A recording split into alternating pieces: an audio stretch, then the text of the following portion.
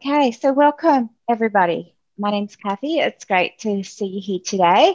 And I thank you for taking the time out to come to our author talk. Before we commence, I'd just like to acknowledge the traditional custodians of the lands on which we meet today.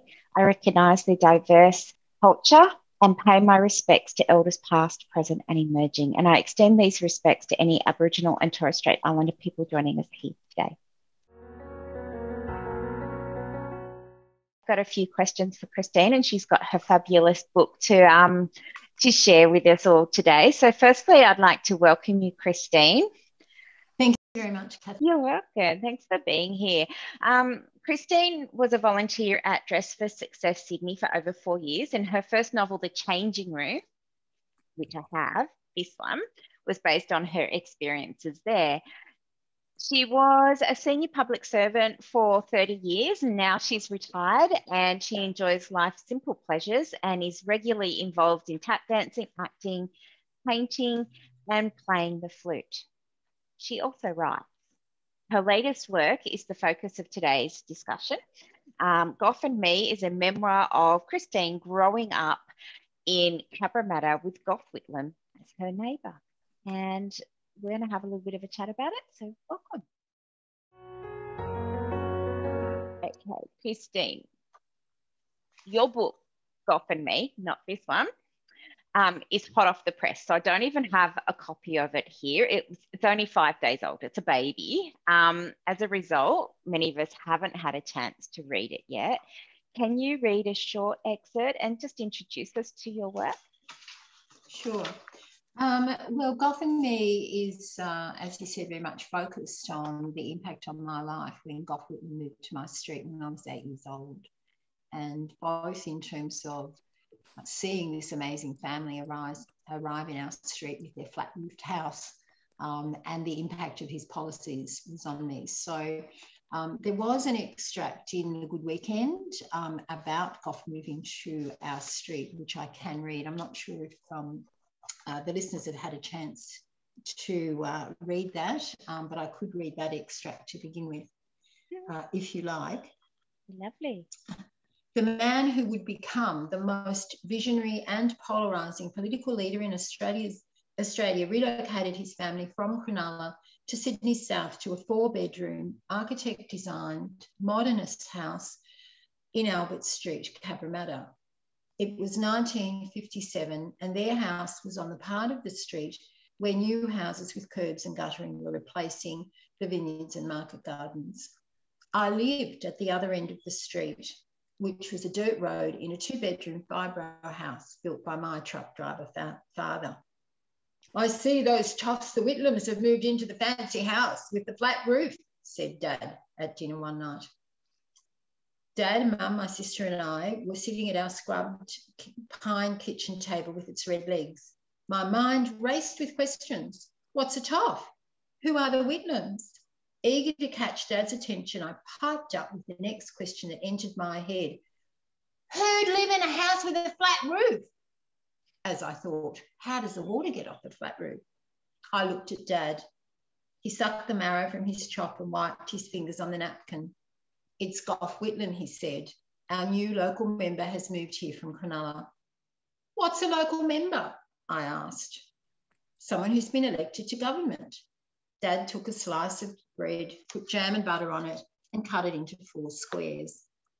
And why would he be so stupid to move away from the beach? I dreamed of living near the sea. The area has grown so much that 2 years ago there was a boundary change which excluded Cronulla from Werriwa. I tried to imagine a boundary moving like a fence. How did that work? Reckon Whitlam thought he'd have a better chance if he stayed in his electorate, which meant he had to move. Why do they live in a brick house and why is their part of the road sealed and ours isn't? I asked Dad. I was hoping to delay bedtime, which was only possible because it was school holidays. Because they're better off than we are, he said. So we're not well off? Dad grinned and looked straight at me with his dark grey eyes as if summing me up. Possum, he said, which always made me feel snugly warm. Just remember, there's many who are better off than us and many that aren't. What's important is to make the most of what you've got. Now, off to bed if you want to be bright-eyed and bushy-tailed in the morning.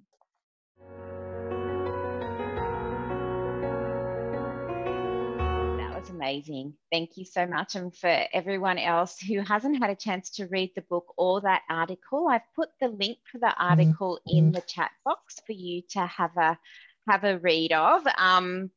So, Christine, why did you write the book? Well, I'd actually started writing my life story, which, you know, was kind of more in dot points and a lot more backstory about my family and where they came from. And that was fine. But I had a chat to some people and showed it to some people. And I got some very good advice from a very dear friend of mine, which said, look, you've got two choices. You can either leave it as it is as a family history, and that's fine, top and tail it, copy it for your family and leave it at that. Or you can look at it and see if there's some way that it would work as a memoir. And a memoir is much more, I guess, a particular aspect of your life or a particular slice of your life. I have to say, in the same conversation, she said, oh, and by the way, I'm doing a memoir writing course in Paris with Paddy Miller, who's one of Australia's top memoirists.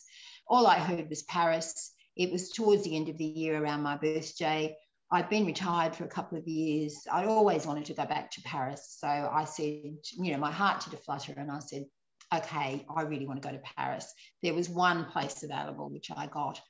While I was in Paris, which was in 2014, Gough Whitlam died. And I felt that was a very special sign for me, both because he loved Paris. He spent time working and living in Paris, but also because every fibre in my being resonated with the thought of Gough and what he had contributed.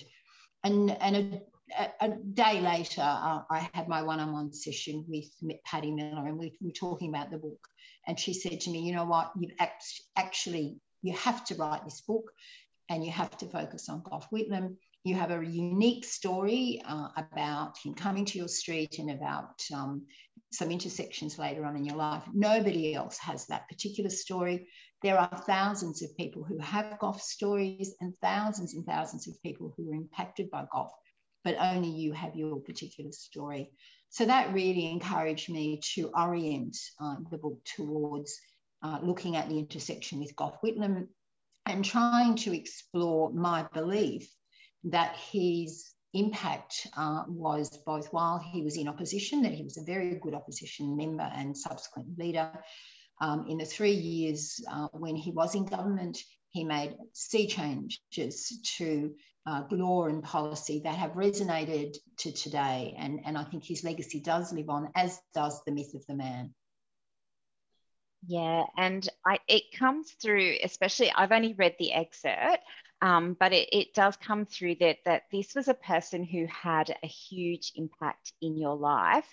And even so much as the house, I liked the way that you describe it. To me, that's a very unassuming house. But to you, it was the fancy house. Yes. Well, I think it's unassuming nowadays.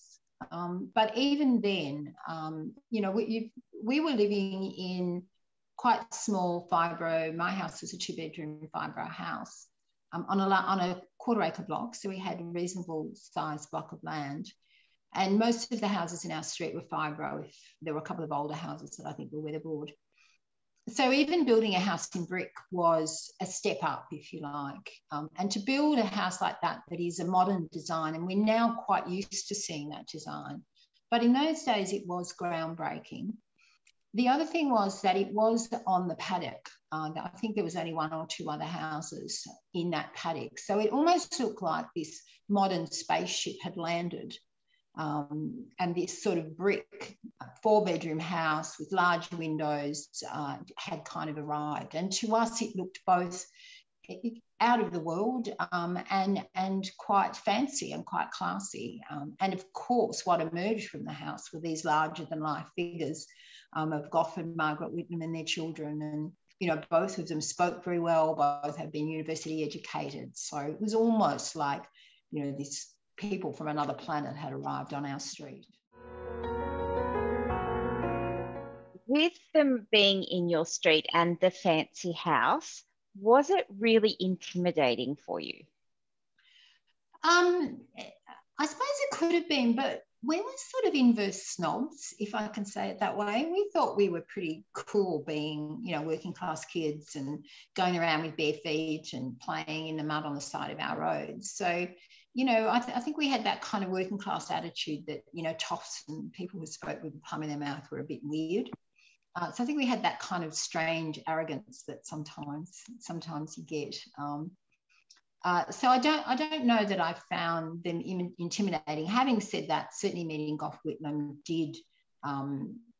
it was overpowering. And the first time I met him, he was wearing his dressing gown, which is something that I didn't expect to see. And his wife, Margaret. According to the National Archives of Australia, and I'm going to apologise, I'm going to read this bit. Margaret Whitlam played an important role as a political and prime ministerial wife. As an outspoken public speaker, broadcaster, and columnist, she accompanied Gough Whitlam on his countless overseas travels. As a qualified social worker, she was particularly interested in social conditions, and their public lives continued after they left the lodge in 1975. I mean, it's in the article. What kind of a role model was Margaret for you? Look, I think Margaret was extraordinary for me. I mean, firstly, she was tall, and I was very tall for my age. I was, you know, basically the same height I am now. When I was 10, I was a tall, large girl. And when I was about 10, I actually stopped growing up and started growing out. So I was very conscious of my body and the space I took up. And when I was in Margaret's company, I didn't feel that at all. I felt quite at home. And I think that's one of the things Margaret said, that she came to represent all those ungainly people who felt a bit insecure, and they could look at Margaret and say, well, Margaret's achieved so much. And she certainly did that for me. But more than that, she was university educated. And I knew hardly anyone who'd been to university in the first place. But a woman who'd been to university was extraordinary. So I think she showed that women could do that and women could achieve those things. And I think she helped to lift our gaze. And Gough very much talked about the importance of lifting people's gaze, of increasing our aspirations. So we even thought, well, maybe we could actually do a bit better than we expected, or achieve a bit more. And that's really important, I think, for children, that they can think about, you know, where they might end up. Even though at that stage I had no pretensions that I would ever end up at university. I didn't even think about it when I was that young. But I think she did provide that kind of role model. And she was a very generous and caring person, and she made a huge contribution to the area. One of the greatest things that we all absolutely thank her for is our swimming pool, for example. I mean, I don't know how many of the people watching know Cabramatta, but it's in the Western Sydney. It's a long way from the beach. It's hot in summer, really stinking hot. And we had no swimming pool.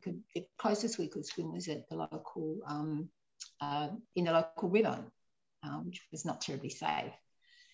So Margaret was appalled at this. She was a swimmer. She'd been a swimming champion herself. She loved swimming, and she was absolutely appalled to find that the area didn't have a swimming pool. So she joined forces with another woman, Edna Ryan, who was at that stage a councillor on Fairfield City Council. And they lobbied and they raised money to get us a swimming pool. And after that, she became, I think she was the president of the pool, of the swimming pool committee, and the treasurer. And I joined the swimming club. I trained every morning and every afternoon. And Margaret would be walking along the side of the pool in her black swimming costumes, blowing her whistle, you know, telling us all to kind of swim a bit faster or whatever. So her impact was extraordinary. And lovely memories. And in the article, there's a conversation that you relay about when you go and visit, and it's very encouraging. And she just goes, "Hello, dear," said Mrs. Whitlam. "How are you going at school?" And you were in the top classes, so good job. And she's excellent. Keep up the hard work. Education is so important for us women. And Gough recognised that as well too. So he brought in a lot of reforms, like you said. Initially, like I think some of them he brought in affected you directly in terms of the street. So you had this the sewage system put on. You had yes, well, that goes back to what I was saying about what he achieved while he was in opposition. And while he was in opposition, one of the things that surprised, I think, him and also appalled him was that there was a lack of sewerage in western suburbs of Sydney, in Melbourne and Brisbane. And he lobbied very hard and worked very hard with the relevant government agencies to get sewerage to our street. And that led to me getting a study which was modelled on Gough's study. And there's an extract of that in Good Weekend as well, where I visited the house and saw Gough's study. We didn't know anyone else with a study, let alone a home office. I'd never seen walls lined with bookcases before. We had a tiny little stepped bookcase, you know, where my dad's, you know, bush poetry was and my grandma's dictionary was. But to walk into this house and see this study, a whole room dedicated to study, and I was very fortunate that my father picked up on the cue, and when he moved our dunny, our outdoor toilet, into an indoor toilet on the veranda, he also built me a study, which contributed to my studies and to my subsequent success.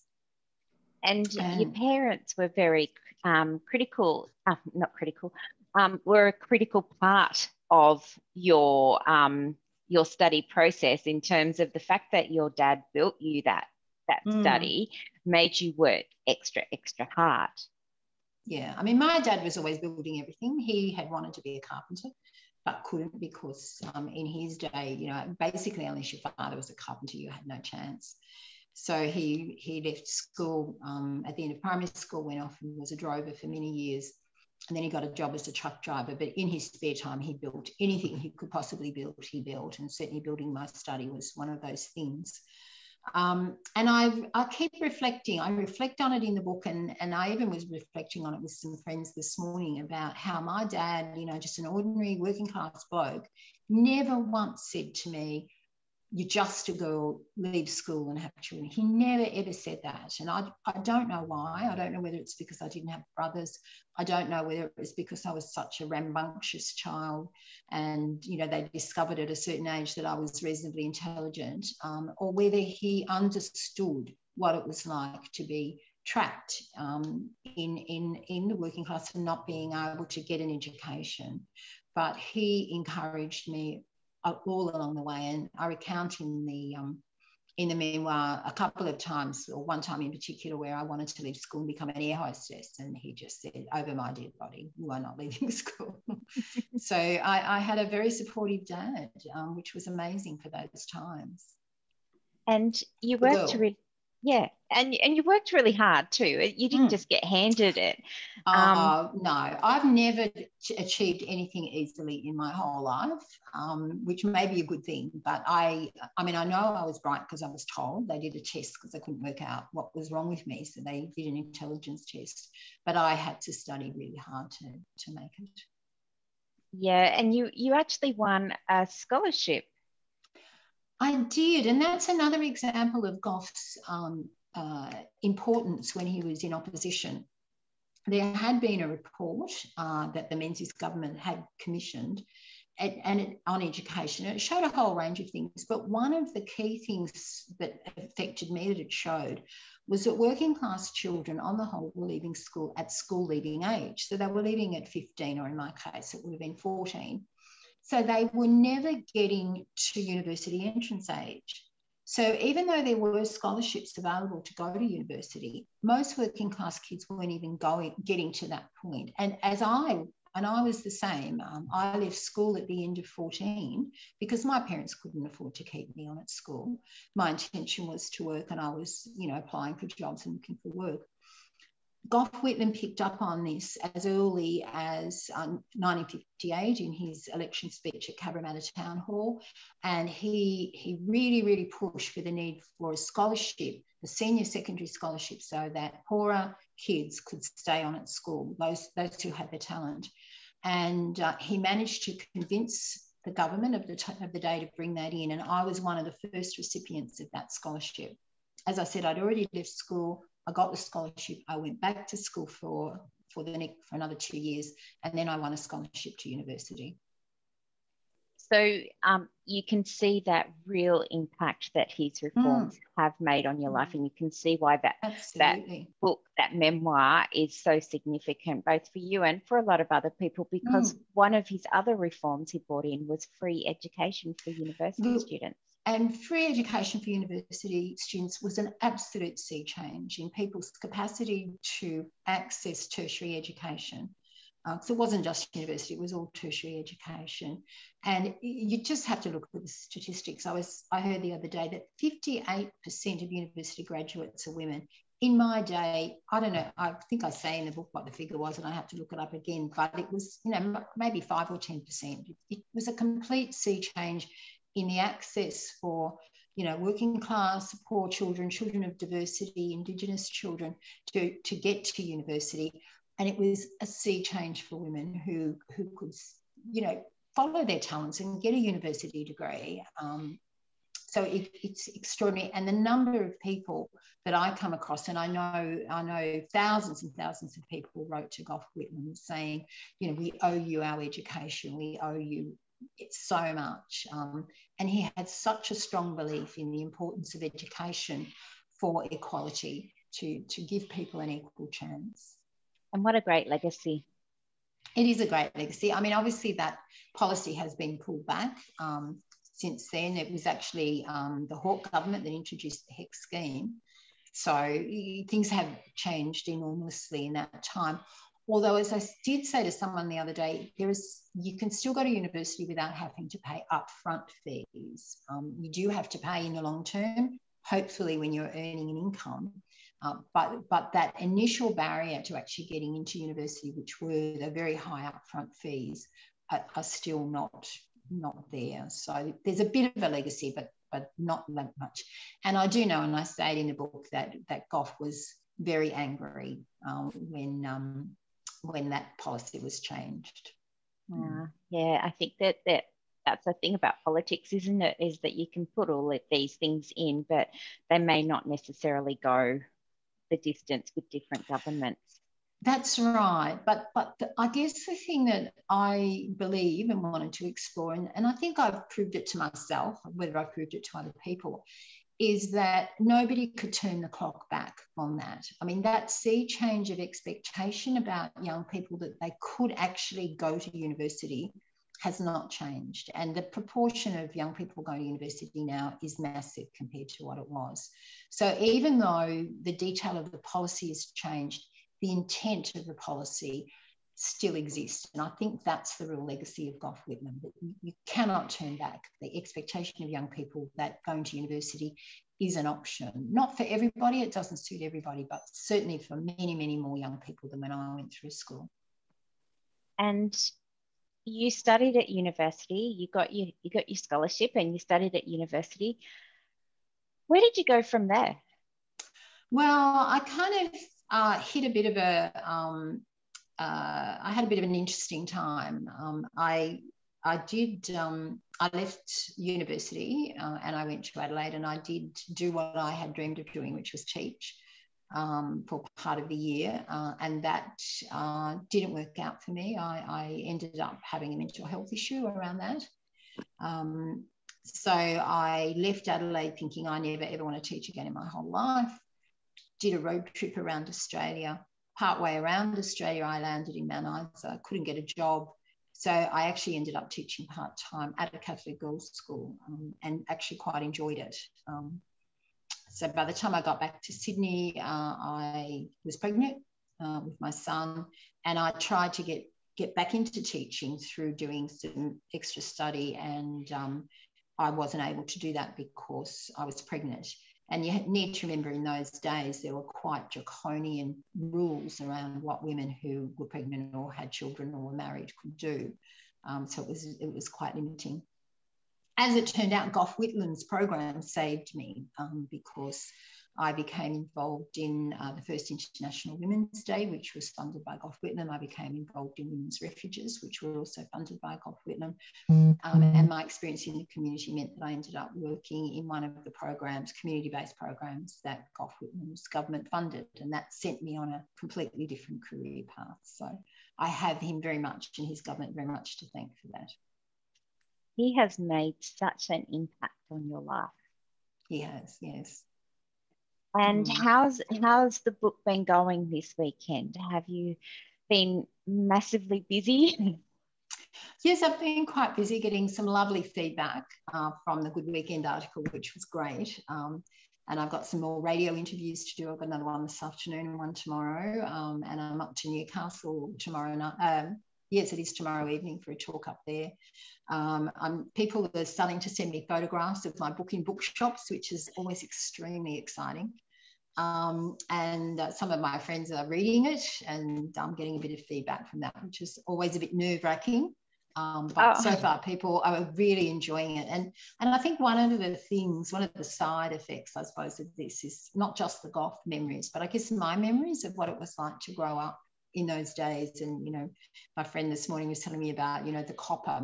We had a separate laundry and a copper that you had to boil everything up in, and the washing line that was strung across the backyard before the Hills hoist came, you know, and all of those memories of when we were young and what it was like to live then, and how much change there's been in our lives over that time in terms of living conditions, you know, access to things like a television, which we didn't get till I was about 11, telephone, I think I was about 13, 14 by the time the telephone came. Just the changes and the impact of that. And I do hope that some young people get to read the book and get to just see how much has changed in our lives, both in terms of living conditions and technology, but I think also conditions for women, which have changed enormously. There's still a lot more to do, but there have been huge changes. And are you still involved with the Dress for Success charity or Dress for I am. Success? I'm still a volunteer. I'm not doing as much as I was. When I first retired, I was a stylist there, and I was also heavily involved in the coaching program. So I mainly do events support now, and certainly any events that I can help with, I help with. I do donate clothes, I donate some money, and I do attend their events at a fundraiser. It's a great organisation. It's just fantastic. You are so busy on your retirement. I'm amazed that you still call it retirement. Well, exactly. I mean, what do you do when you retire? You know, as I say in the book, I didn't want to retire. I didn't think I was ready to go, but you know, they kind of needed me to leave. I was a senior officer in the public service at the time, and I was terrified, absolutely terrified. But I've managed to fill my life with friends and activities and projects like writing, and certainly for me, writing and having a book published is, you know, it's absolute bucket list stuff. It's extraordinary and opens up a whole new range of activities and meeting people like you and people viewing today that I wouldn't have otherwise done. And I just think it's an extraordinary opportunity. And it does show what we can do in our lives. We have such an opportunity now to you know, have different strands to our lives, which is incredible. I love that you still got that I've got that image when you were talking just then of what you described earlier on about is lifting the eye gaze up. And I feel that coming from you very strongly. Yeah. And okay, so I'm going to ask a little bit about Gough Whitlam. Just another question that I had. So I also found out about him on the National Archives of Australia as well too. He was the 21st Prime Minister of Australia, and he was elected on the 5th of December 1972. And over more than 2 decades, he set out wide-ranging reforms, which is what we were discussing. But his term ended abruptly when his government was dismissed on the 11th of November 1975. And the dismissal must have been a huge impact on, obviously, Australia, because it had never, ever been done before, on his reforms. And how did it affect you? Well, at the time I was working in a Whitlam funded program, it was called the Video Access Centres. And I actually was at work all day, so I didn't hear the news, which happened late in the afternoon, until the person, there was a community development officer who worked next door, who was also funded by the Whitlam government to promote community development in the area. And he came in and said, "You're never going to believe this. You know, Whitlam's being sacked." And I went, "Oh, that's ridiculous. You're having a joke. Like, who would sack Gough Whitlam? He'd been elected twice, not once, but twice in those 3 years. You know, what a ridiculous thing to say." But then, of course, as we listened to the news that night, it became apparent that it actually had happened. And I think everybody was just in absolute and utter shock. I mean, how could anybody sack a duly elected government? It was just appalling. And I think as more and more information comes out, and I've talked a little bit about this in the book, particularly some of the work done by Professor Jenny Hocking, to find out and uncover what actually went on in the lead up to that. We were told, Australians were told a particular story, which was actually not true. There was so much hidden, and we're only now finding out what actually did happen through the release of the palace letters and various other pieces of information. But then it was just appalling, and people just, you know, stopped work. People went to rallies. You know, I went to rallies. I, you know, took my son in his stroller into the city to, I think it was the Botanic Gardens, where Gough Whitlam spoke to, you know, thousands of people, and we cried and we, you know, clapped, and we just believed that it just couldn't. It couldn't have been true, and it couldn't be sustained, and people were just appalled. And we obviously thought he'd be elected again, and he wasn't. And there's a range of reasons for that. The economy was in trouble, but also I think the way that the dismissal happened and the lies around what had gone on really permeated. And I think the media also was very much against Gough at the time. So he wasn't re-elected. And we all thought, and Fraser was brought in, and, you know, people were very critical of Fraser. He was called Kerr's curb by many people.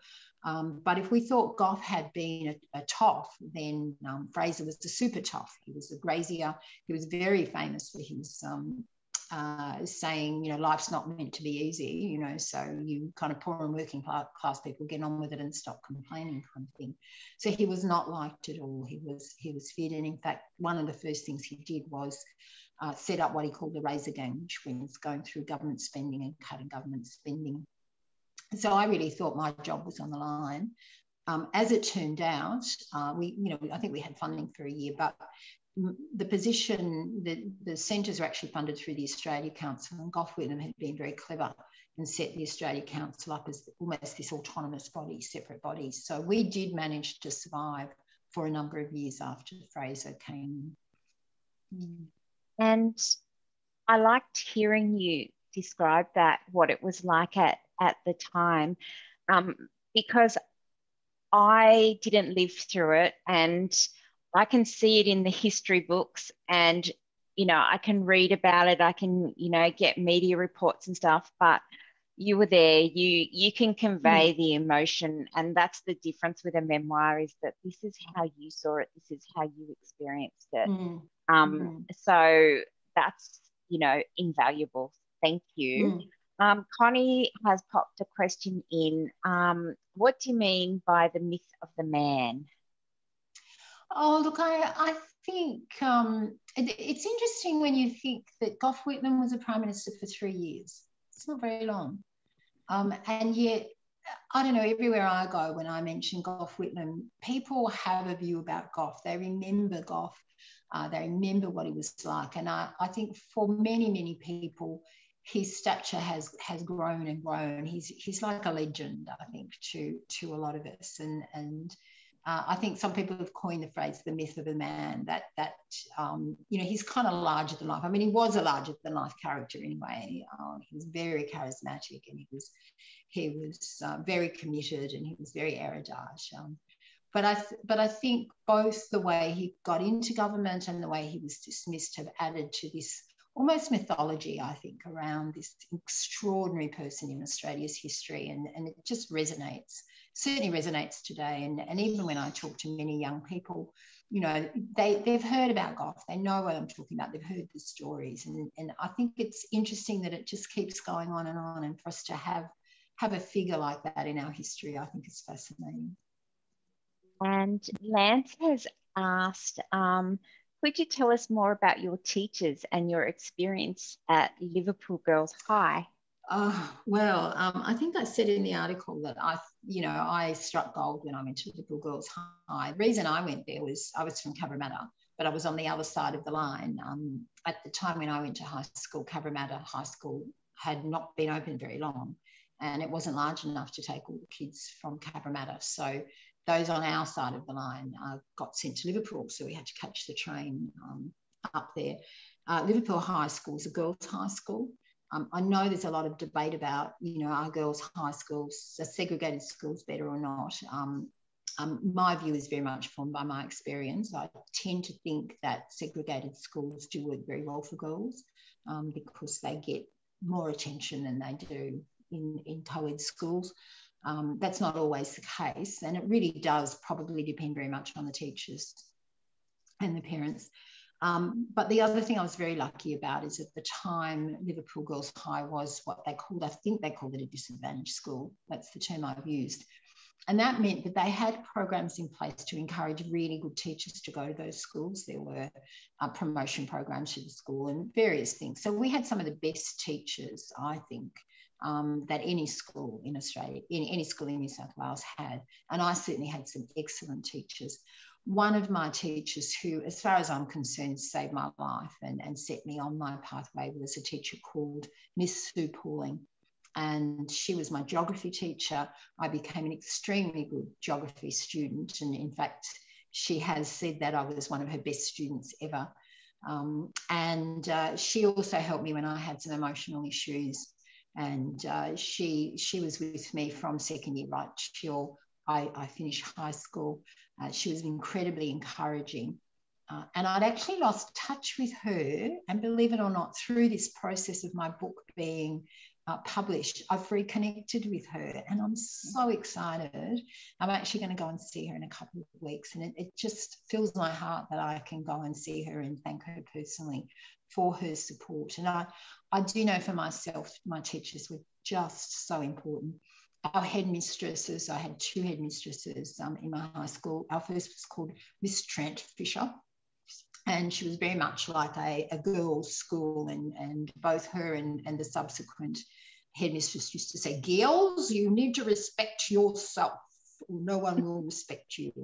And they really, tried to get us to kind of lift our game and to feel like we were worthy and worthy of respect and worthy of the education, and they really pushed us to achieve. So I have only the best things to say about my teachers at Liverpool Girls High.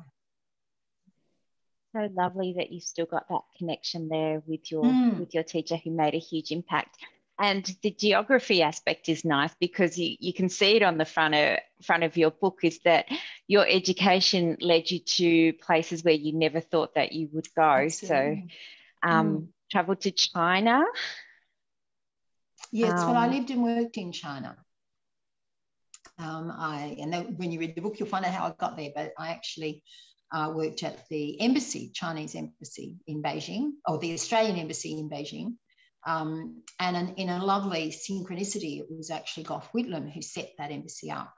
He was the first Western leader to visit China, and he recognised China, and that recognition of China led to them setting up the embassy. So I felt a really interesting kind of, again, circular pattern where, you know, he had been so important in establishing our relations with China. And then I ended up working in the embassy in China. I thought that was a really nice synergy. I'm just wondering if you hadn't had that influence of Gough moving into your street, if he hadn't have been there and immediately on your doorstep, literally, would you have chosen the things that you've chosen? I know some of them were by circumstance, but would you have made the choices, say, to go into social work if you hadn't have had that influence? It's always interesting, isn't it, to reflect on the sliding doors in our lives and those sort of crossroads we come to. It's so hard to say. I mean, I think for me the seminal thing was staying on at school. Had I not stayed on at school, I actually was successful in getting a cadetship into the state public service, which had cadetships at that stage. It is possible that had I taken up that cadetship, I may at some point, with the changes that subsequently happened in education, I may at some point have got to university because governments were, were supportive of that. And as it turned out, I did actually end up spending quite a bit of my working life as a public servant, albeit in the Commonwealth. So in a way, you know, maybe I would have ended up through a completely different route, sort of getting somewhere near where I ended up. Who knows? It's so interesting to speculate. Yeah. But I certainly think that the change, I don't think it would have been as impactful on me if Gough hadn't moved to my street. Having said that, you know, he has impacted on many, many other people's lives who didn't live in Albert Street. Obviously, it's not a very big street, so not everyone who has had the Gough Whitlam impact, or the Gough Whitlam, the Whitlam effect, as I like to call it, grew up in Albert Street, Cabramatta. So his impact is way beyond just being a neighbour, I think. And has the book, brought those people to you? Certainly many of them, both when I was talking to people about writing the book and since I've written it, people are coming to me and giving me their stories or their grandfather's stories or their father's stories, which they hold so dear. It's just lovely. Yeah. I'm just absolutely amazed at the impact that one person or one family really has had on you and on the country. And your book, it's so very, very new, and I really wish you all the best for all of your future promotional things that you're doing.